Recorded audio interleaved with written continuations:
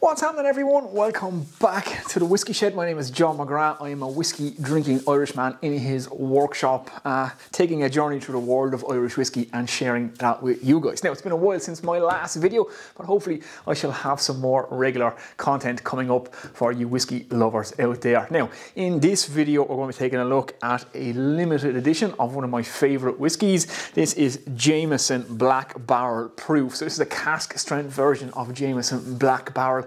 And I'm a big fan of Jameson Black Barrel, especially when it's on offer. It's a great whiskey for the money, and yeah, this one didn't disappoint either. So let's get into it.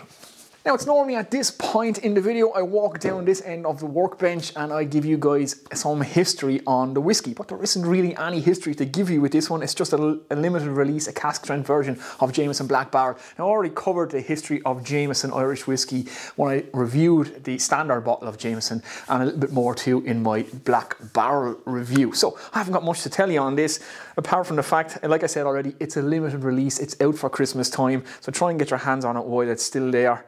And like I said, it's just a barrel proof version of the Black Barrel. So let's just get straight on to nosing and tasting this one. Okay, so let's get some of this in the glass. Now, as always, let's listen for our nice cork pop. Don't break, please don't break. Oh, there we go, not too bad. Now let's get this in the glass.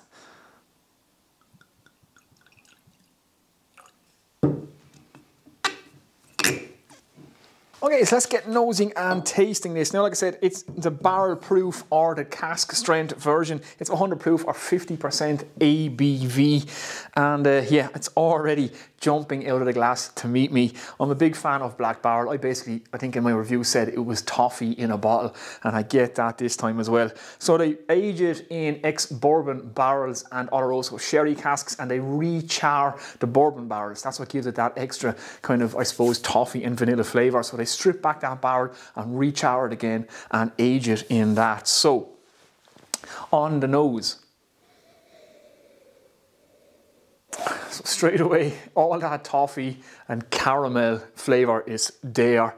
But this time, there's much more of the sherry I'm getting from this. I didn't get so much of the sherry influence in the actual standard Black Barrel. That's just all toffee and all those kind of bourbon characters. There's some of the vanilla toffee that you'd be used to. But this one, yeah, the sherry definitely has an impact. Now, it's a blended whiskey.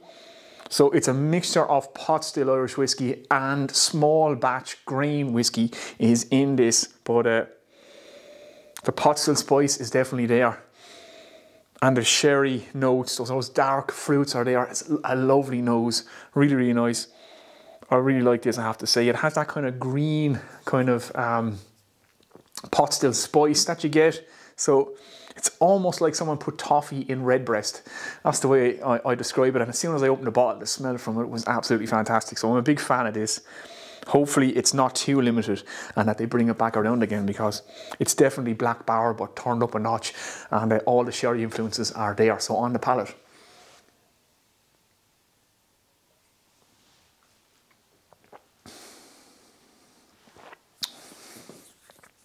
So on the palate, very, very nice.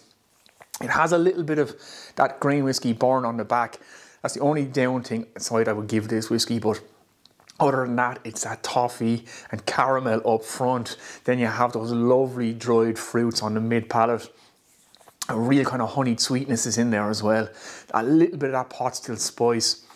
A little bit of heat to it, not too much. It doesn't ruin the whiskey or anything like that, but sometimes I find when there's a lot of grain whiskey, you kind of get a little burn from it. Not with this, but there is a little bit of peppery heat there on the finish. But it does kind of linger with a toffee and caramel. Very, very nice. It's definitely Black Barrel, but turned up a notch. Now, sometimes when you get a cask strength whiskey or a cask strength version, it just destroys the whiskey, but this doesn't. This is very, very nice. Like I said, if you're a fan of Black Barrel, you will absolutely love this. It's like, I suppose, the redbreast and then the cask strength redbreast. If you're a fan of redbreast, you will love the cask strength because it's redbreast turned up to 11. When this is the same thing, it's Black Barrel turned up to 11. And yeah, with the sherry influence being more pronounced, it's a lot more like redbreast with toffee in it. So let's do what we always do. Let it sit on its side, let it open up a bit, see if we can pull anything else from it. So we leave it in our whiskey glass. Don't spill it out. It's too nice to spill that out. And we'll come back to this in about 10 minutes and we'll see what we can get.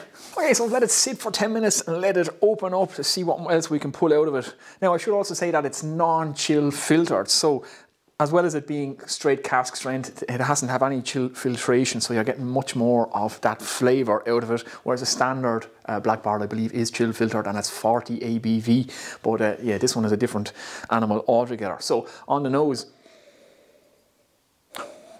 now, definitely that pot still spiciness is a bit more to the forefront, but it's toffee and vanilla, fudge, all those kind of flavours, lovely honey sweetness.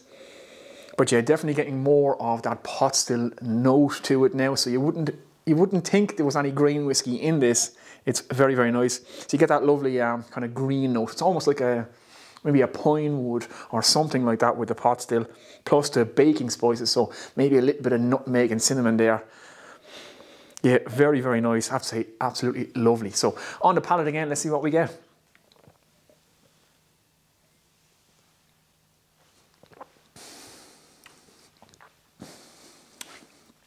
It's just all toffee and honey and caramel and fudge in the middle. Very, very nice, very pleasant.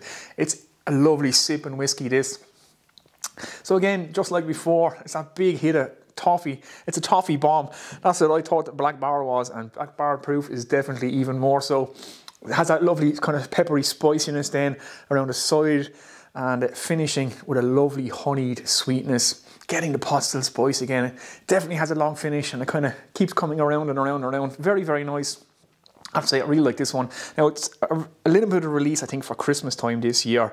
Hopefully they bring this back around again, because that's very, very nice. Or hopefully it actually becomes like a staple. That'd be fantastic, because, yeah, I'm a big fan of that. Now, it retails at around 60 euros. You can pick up the standard Black Barrel, depending sometimes when it's on sale, for in around 30. It's usually somewhere between 40 and 50 euros. It's really gone up because Black Barrel has become extremely popular. I think it won some whiskey award this year as well. So, yeah, everybody's kind of on the Black Barrel now, so it's getting more and more expensive for the standard release. So yeah, this one, definitely check it out. Comes highly recommended. It's someone put toffee in redbreast. That's kind of how I would sum this up. Very nice indeed. Okay guys, so there we go. That has been my review of Jameson Black Barrel Proof limited edition Irish whiskey. Do I recommend it? Absolutely. If you see this around and it's available, grab yourself a bottle, especially if you like the Jameson Standard Black Barrel. You are going to love this, and I think if you like redbreast as well, you will really like this. Like I said, it's Black Barrel just dialed up to 11. Same way cask strength redbreast is turned up. All the flavours are there. Bit more of the sherry is definitely pronounced, but yeah, I'm a big fan of this one. So I'm a big fan of it. I'm actually going to buy, I think, a second bottle of this just to have it, because if this does go missing after Christmas and you can't get it anymore, I'll be glad that I have a second bottle. And again, it's 50% ABV, so it would take a drop of water. It would probably go well with some ice. On the website, it's advertised as would go great in cocktails, so that was a bit of a warning sign to me when I first saw this. When they're advertising it to go in cocktails, it's usually not a great whiskey, but yeah, I wouldn't put this in a cocktail. This is lovely for sipping by the fire at winter time with all those winter or sherry fruits in it. It's that real kind of wintertime whiskey, so it's a great time to actually release this coming up to Christmas. So that's it guys, hopefully you've enjoyed it. If you have, give it a thumbs up, and if you're new here, think about subscribing. There's going to be more whiskey reviews coming up, and I'm sorry for all you guys who are waiting for me to get out some more reviews. I've just been so busy I haven't had a chance, but yeah, I'm going to have more Irish whiskey coming up on this channel. So that's it guys, I'm going to get out of here now, so sláinte your mouth, Macara, take it easy, and yeah, definitely check this one out.